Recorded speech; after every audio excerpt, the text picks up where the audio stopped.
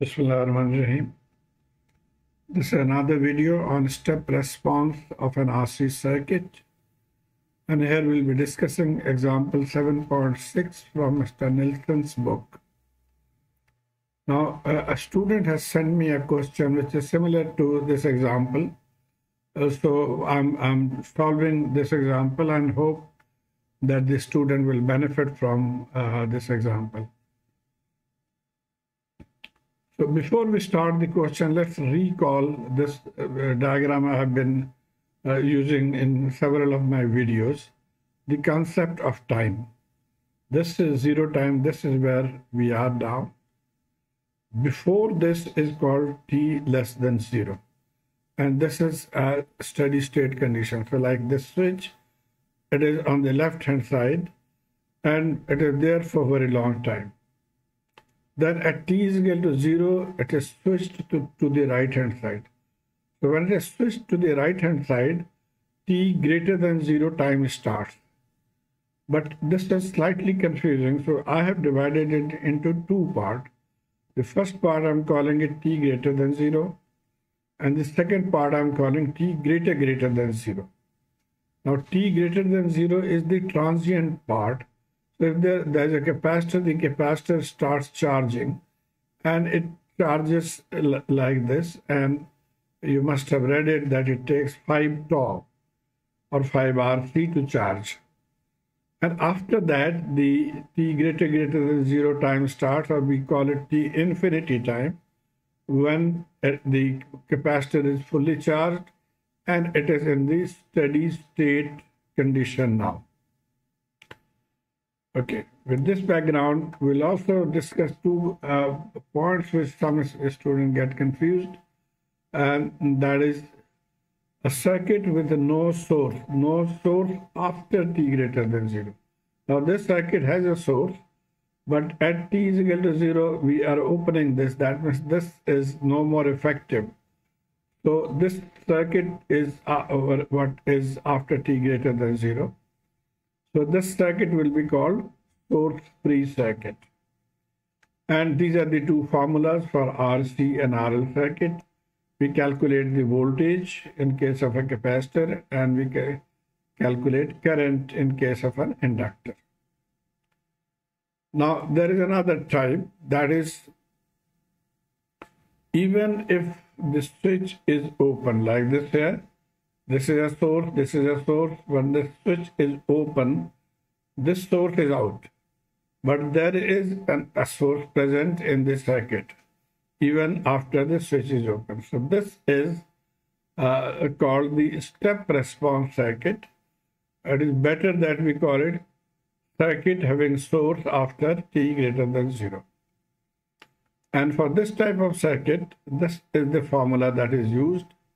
V at any time for the RC or the capacitor. Voltage across capacitor at any time is V infinity. Then this is V0 minus V infinity e raised to the power minus t over tau. Now tau is the time constant. We'll study this. And similarly for the RL circuit, we have similar equation for the current I. Okay, now let's see the question. This is the question. We have two sources here. The switch in the circuit has been in position 1, like this position, for a long time. That means the capacitor is fully charged, steady state condition. The capacitor is fully charged. At t is equal to 0, the switch moves to position 2. So it is moved to position 2 at t is equal to 0. Then this circuit is out. And this is what is left. What we need to find is V0t. Actually, V0 is the voltage across the capacitor. So we have to find V0t for any time t greater than or equal to 0. And part B, we have to find this current I, IT, for t greater than or equal to 0.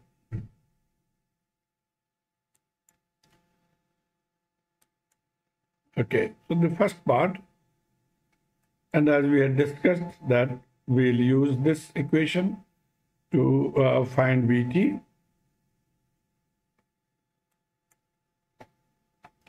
So first of all, t less than 0, the switch is here, this circuit is not effective. The capacitor is getting charged by this circuit. Now the important point is, this will be charged by how much voltage? Will it be 40 volt? No, because there is a divider circuit here. So whatever is the voltage across this 60K will be the voltage to which this capacitor will charge. So let's find out this voltage. I'm calling it V60K. So total voltage divided by total impedance multiplied by 60K, that was 30 volt. So voltage across this is 30 volt. So the capacitor will also charge to a maximum of 30 volt. We call this V0 minus because it is before the zero time starts. But there is a very important property in case of a capacitor. The voltage cannot change instantaneously. So whatever was the voltage here, if you flip the switch, it does not change instantaneously. It takes some time to for the capacitor to charge or discharge, whatever. So that means that whatever was V0 minus will same be at V0 plus, because there is hardly any difference between the two times. And for generalized, we call it V0 simply. So V0 is 30 volt. Okay, so we have just noted this, that V0 is 30 volt. This one we have found. And now for t greater than 0. Okay, so we are now at t greater than 0. That means the switch should move right, like shown here. Now this circuit is no more effective. But as we discussed, there are two times in t greater than 0. One is the transient time and the other is the steady state time. So let's first talk of the transient time. So in the transient time, as we had discussed earlier, that the capacitor will charge or it will discharge. So this is the transient time. And how much time it takes to charge or discharge, you must have learned it is called 5 tau. So this is that tau. Tau is the time constant, which is equal to R Thevenin multiplied by the capacitor in case of a RC circuit. Now, how do we find R Thevenin? This was the circuit. You should recall that to find R Thevenin, we short circuit the voltage source, or we put the voltage source 0. So we'll put the voltage source 0. This is our circuit. And another point, that to see this resistance, we put our I here. And now if you look, these two are in parallel, and that the parallel is in series with 8K. So we can say that R Thevenin is 8K plus 40 parallel 160, and solving we find it to be 40K. So R Thevenin we have found. C is known 0.25. So the time constant is R Thevenin into C. It comes to be 0.01 second. Okay, so the transient period, we only find the tau. And now we go to the third step, and that is the steady state. So in steady state, the capacitor will be fully charged again by this voltage source now. Whatever was charged initially in this may add or may get subtracted by this, but we are only concerned with this. How much will this charge? Okay. Again, if relating with this diagram, we are somewhere here, where the steady state condition is starting. The capacitor is charging, and the battery is supplying one current in this loop and the other current in the capacitor charging loop. Now here again, once the capacitor gets charged, it becomes open circuit, No current flows through the I branch or 8 kilo branch. Therefore, whatever is the voltage here, the same voltage will charge this capacitor. So important point is that we find this voltage.